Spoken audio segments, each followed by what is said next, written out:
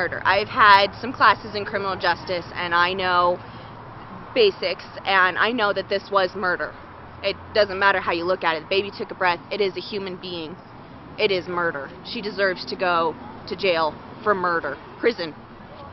I feel that Boulder County is just not taking this situation to the extreme of what it should be. It's disgusting. It's sad. It's just being an expecting mother. I couldn't even imagine what this mom's going through, and just know that we're praying for you and the baby.